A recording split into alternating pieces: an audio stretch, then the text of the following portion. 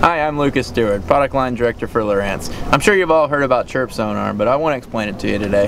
So, CHIRP Sonar basically is using multiple frequencies in one ping. What does that matter to you?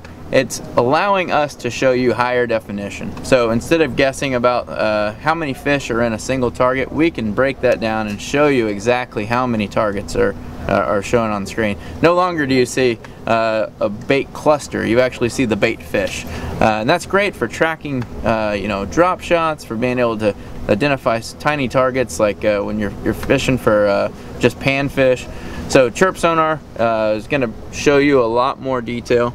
It also allows us to take out extra noise in the water. So if you got a noisy trolling motor or something that's interfering with the sonar, we're able to reject a lot of that because we have a lot more data coming back to us. So CHIRP Sonar works with our traditional transducers. Our transducers have enough dynamic range so that we can use multiple frequencies in the burst.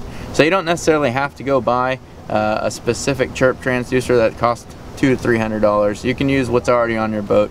It's a great retrofit. You don't have to go out and drill new holes, glue in a new transducer. You can use what you already have.